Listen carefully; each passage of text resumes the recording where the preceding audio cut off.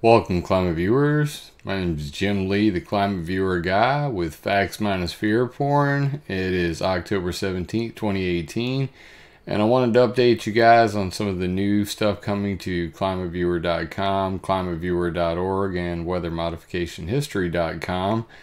And before we do that, I just want to remind you all, everything that I do is free of charge, open source, and I greatly appreciate your support. If you could support me with a monthly donation on Patreon or a one-time donation on PayPal or GoFundMe, it would be greatly appreciated. That being said, I got a lot of stuff I've been working on. Some of you may have caught the latest videos I've done. They're doing amazingly well. The response has been overwhelming to my presentation. This one right here, Carbon Black Dust, the Chemtrails Secret for Weather Warfare, Geoengineering, and Ozone Destruction. If you haven't been over to the website, I suggest you do, because there's more than just a video there. There is the actual presentation itself. You can flip through it. All of the links are provided. You can click on these links. You can download this presentation as a PowerPoint or view it on Google Slides or Scribd. It's a great presentation. It really goes through all of the details behind the chemtrail phenomena, and I hope that you guys will check that out. So I also just put out a video on Hands Off Mother Earth Manifesto, a permanent ban on geoengineering. Pretty stoked about this one. You guys have got to see it. If you haven't already downloaded the PDF and read it, basically they're calling for a permanent ban on all geoengineering field experiments and deployment, which is a monumental epic win for all of us. And they go on to name some of the current programs that are being worked on. I'm also working on Climate Viewer News right now. I'm kind of in a stuck mode right now because I decided to resize all of the images on the website. Apparently, serving 1080p images on the front page at about half a megabyte a piece was really slowing it down for some of the people with slower computers. And even these small images were like 1080p, big images. So I'm having to go through all of my articles literally one by one. And some of these I didn't even have an image for. They were just pulling them directly from YouTube. So what I'm having to do is go back and add in like a banner line here and then put an actual image on the server. That way, in case, if something ever goes wrong and Google decides to delete my channel, at least I will have all of my videos backed up and the images, image previews, all of that. I don't want to have a blank site one day just because Google decided to pull the cord. I think you guys know where I'm coming from on that. On that note, I have been uploading my videos to BitTube. Already on BitTube, 154 of my videos have been mirrored, so that's a good thing. I'm going to update that to the latest videos very shortly. Problem is they're all in reverse order. So if you come here, they're going to be, sorted by newest, but they're actually my oldest videos are first and my newest are near the bottom. But regardless, we'll get that thing updated. And I'm also on, that's bit.tube/ClimateViewer. I'm also on real.video/channel/ClimateViewer. I will be uploading all of my videos over there as well, so that there is a backup and an alternative to YouTube. But like I said, I'm going through and updating all of this stuff right now, and as you can see, there's some blank spots. So I got a lot of work to do. I got something close to 235 articles to go through and make sure that they're not pulling images from YouTube, that they are pulling all the images from my website and that I have them backed up. God forbid, the YouTube gods are not friendly at times. Over on ClimateViewer.org, If you haven't checked it out lately, this is the latest version. I did switch some things up. What I did was I moved the mobile map to the front page, and I put the 3D map back on climateviewer.org/3D with a lowercase d.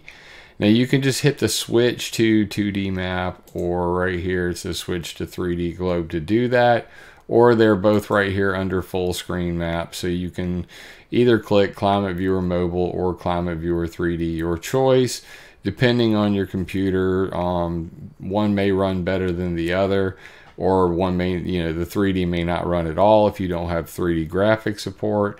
Of course, I love the 3D version. But this is just an example of, a satellite view with earthquakes and fires all same time. And what you can see is you come in here, and where are we at? Moving a little slowly for me. The difference with the mobile map is it's a little slower on the draw. And what you can see is the fires here, and you can actually see the satellite view of the smoke coming off the fires. You can also see earthquakes and stuff like that. And there's this same thing over here on ClimateViewer 3D. The icons may appear a little smaller, but as you zoom in, they get bigger, as you can see, and it's much more accurate. So it's totally your choice which you choose. I prefer the 3D one. And an example of the details over here on the side. This one's coming up black, and the other is coming up white.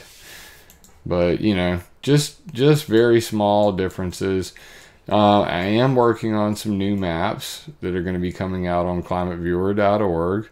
One of the big ones right now is all of the solar power stations in the world, especially the biggest ones.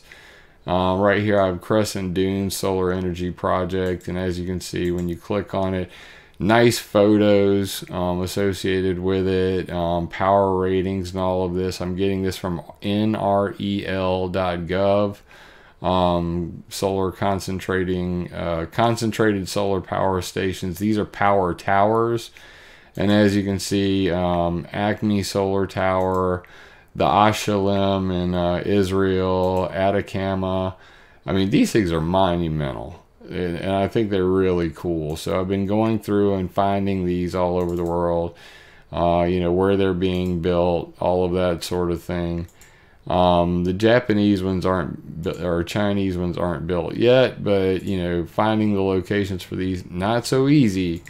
Including linear Fresnel reflectors and all this sort of stuff.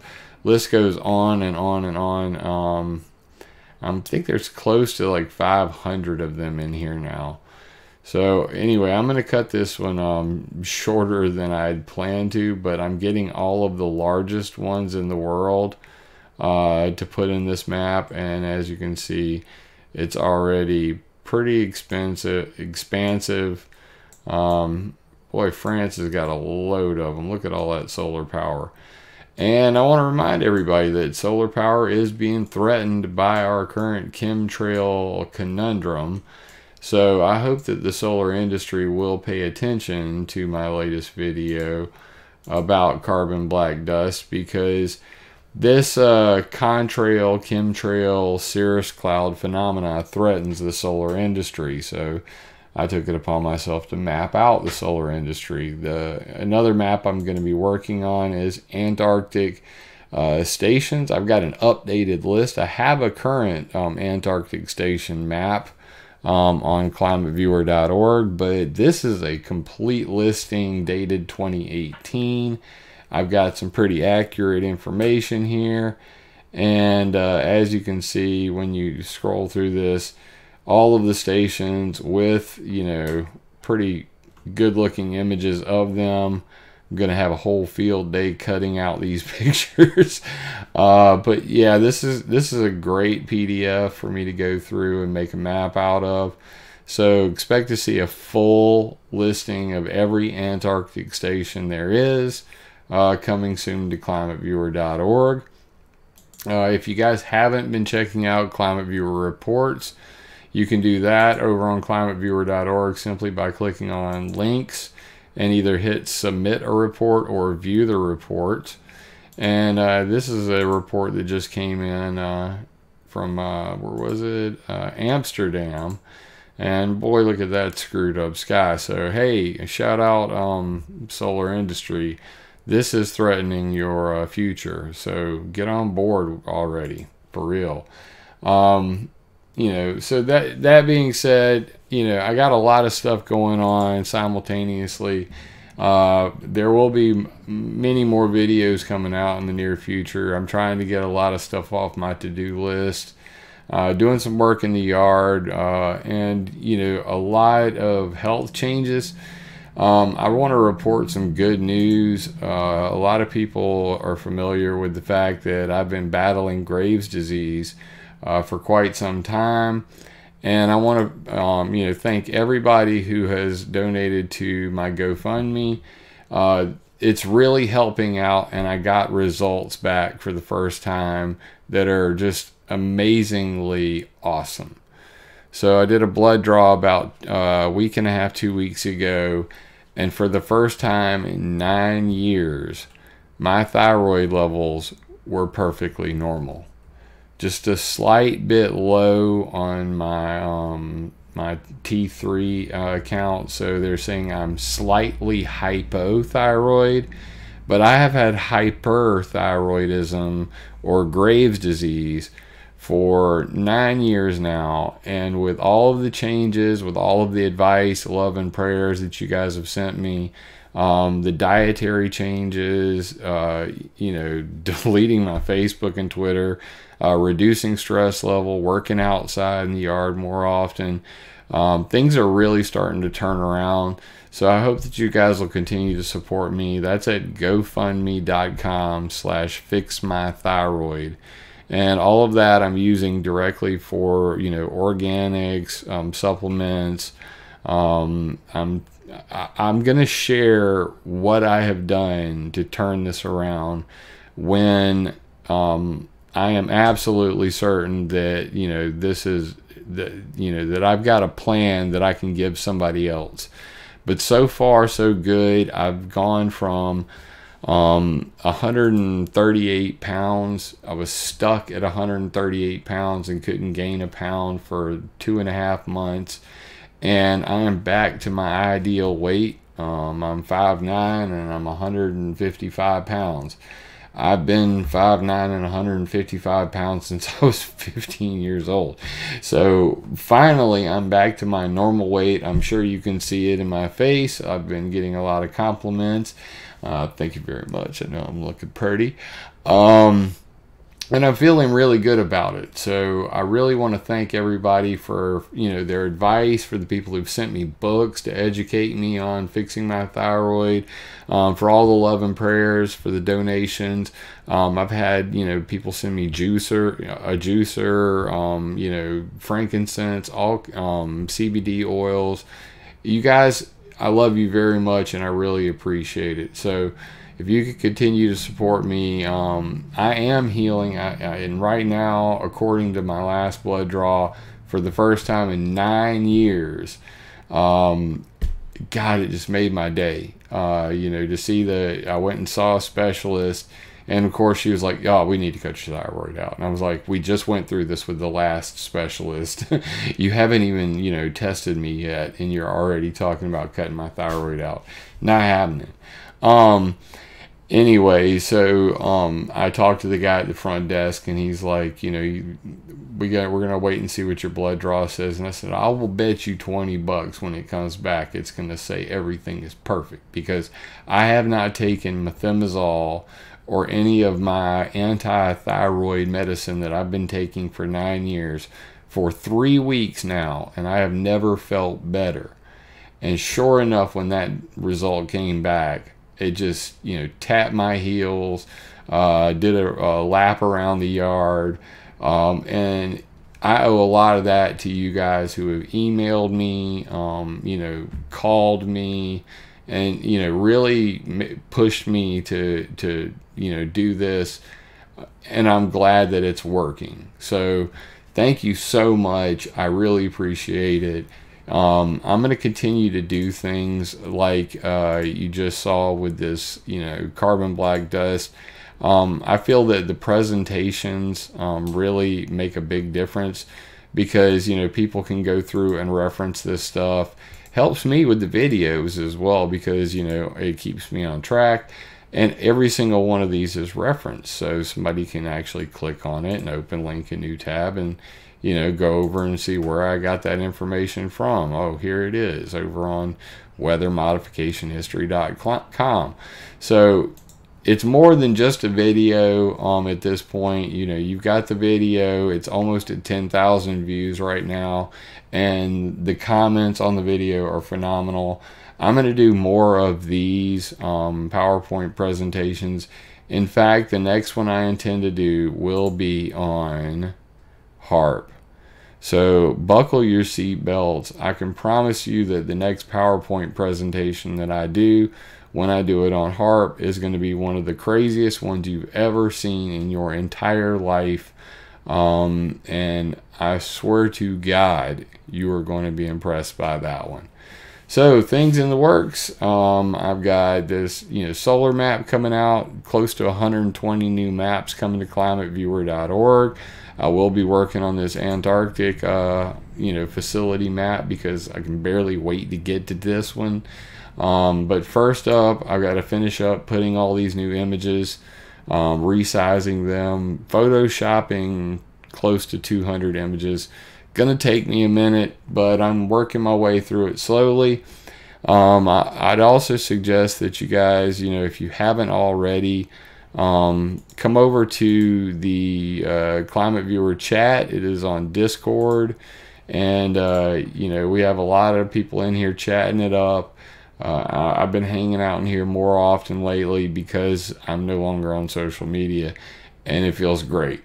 So if you want to come talk to me, hit the chat link on either climateviewer.com or climateviewer.org or in the details of this video. And there's an invite to the Discord channel. Feel free to join up and be a part of the conversation. So, guys, things are going really well. Feeling better than ever. And I got a lot coming down the pipe. But, we're about quality, not quantity, about facts, not fear porn.